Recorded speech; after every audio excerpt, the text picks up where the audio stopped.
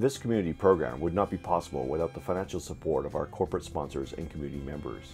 Tri-Cities Community Television would like to especially thank the cities of Port Moody, Coquitlam, and Port Coquitlam for their belief and support of community television.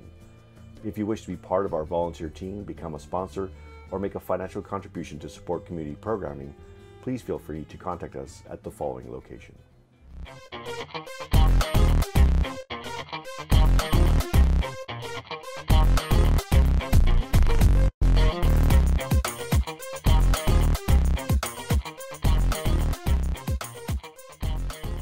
It's Kathy Chenna here with Tri-Cities Community TV in the beautiful Lee Square in downtown Port Coquitlam. My first guest today is Gretchen Oppenheim with Wildflower Beauty Bar, right in the heart of Port Moody's Heritage District.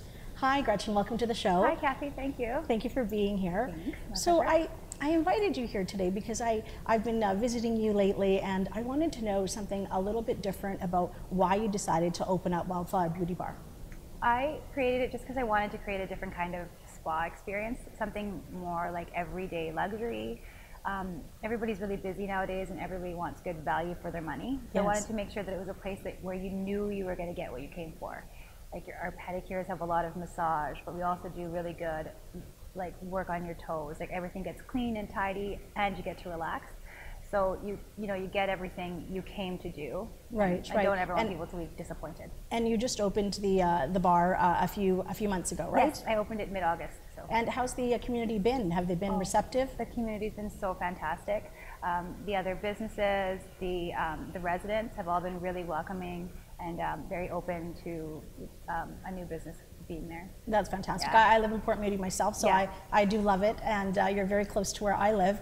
What do you think some of your challenges have been with regards to, even before you decided to open up at your location? Yeah. What would you say some of your challenges are? My challenges would definitely be around becoming an entrepreneur. Like I've worked for other people my whole life, so learning, it was kind of an uphill battle, like renting the space and everything you're just having to learn. Like you're kind of the everything. I'm not just the esthetician, like I'm the social media person, which I've never done, and I'm the marketing person. So it's a really big learning curve, but it's been a really good one. And how are you finding balance? I know that you're a young mom and you've got two little ones at home. And you've opened up this new business. Like you said, you're wearing a lot of different hats. You're social media, you're bathroom cleaner, you are esthetician. Tell me you're cleaning your hands in between all these things, right? Most definitely, obviously, Of course, it's very clean when I come there, absolutely. So what's the balancing act like as a woman? I think I follow my own set of rules. Like I do what I can. And then, what I tell my clients, I tell myself at the end of the day, I'm like, why don't you just have a bath? And so I do. I bring my own products home. Like I carry them because I like them, so I use them. I try to do everything that I do for others for myself.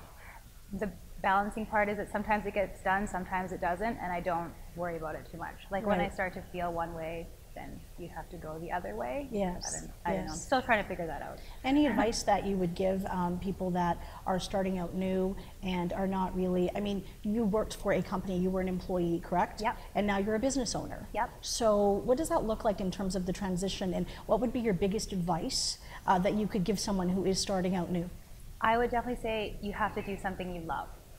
If you're doing something just to make money, if you're doing something because you feel like you have to, it's not, I think that will make it more difficult. I think if you're moving forward, doing something because you love it, it's your passion, those challenges will be less challenging because you're doing it for yourself. Right. And it fuels you, like it regenerates yourself just because you want to do it, rather than like a force, you're fighting against yourself. Right. Yeah. So would you say that opening up a new business, you're trying to get the word out, it can be very expensive, and we can't always be advertising or being on TV, etc. What are the kinds of marketing things that you're doing that maybe you could give us some tips on today? I do a lot of stuff in the community, so donating to any charities are really great, things that fall in line with things I believe. I support other businesses. Like I really am friendly with all the other beautiful businesses that are around me, and I feel like when you have that friendship and that kinship, you all work together to build a really nice community. And I think that in itself speaks a lot, because word of mouth, I feel, is stronger than that I feel like it makes the most loyal clientele, and it really brings the people to your door that should be there, that want to be there. Right, exactly. Yeah. And why did you set on the location that you found? Like, why there? Did it sort of speak to you? I know that you and I, we speak about a lot of different things. It's very different coming to the bar, and because you're a little bit more holistic and you believe in other things. You're not just like all these chemical kind of things like that. So I sort of want to know, did you have this epiphany? Did something speak to you when you decided to sign that lease?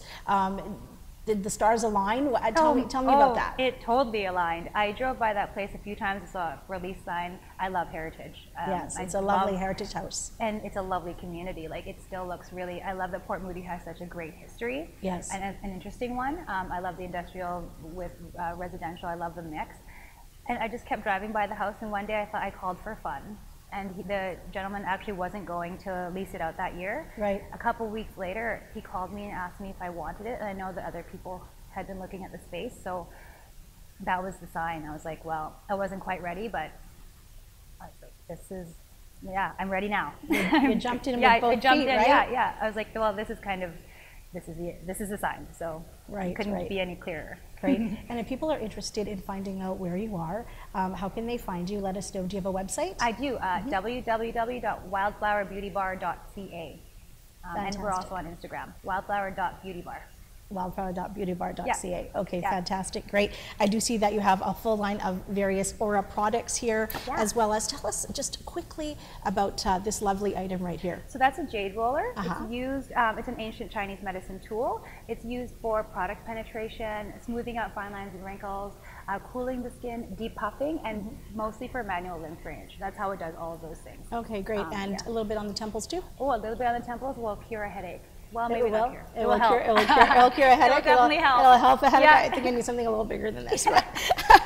That and an Advil, I think it'll be okay. A little stronger. Well, that's fantastic, Gretchen. Thank you so very much for being here in the studio. As we heard it today from a new entrepreneur in the heart of Port Moody, if you are thinking about opening up your business, make sure you have passion, in the words of Gretchen Oppenheim, with Wildflower Beauty Bar right in the heart of Port Moody. I'm Kathy Chenna. Thanks for watching. We're Tri-Cities Community TV.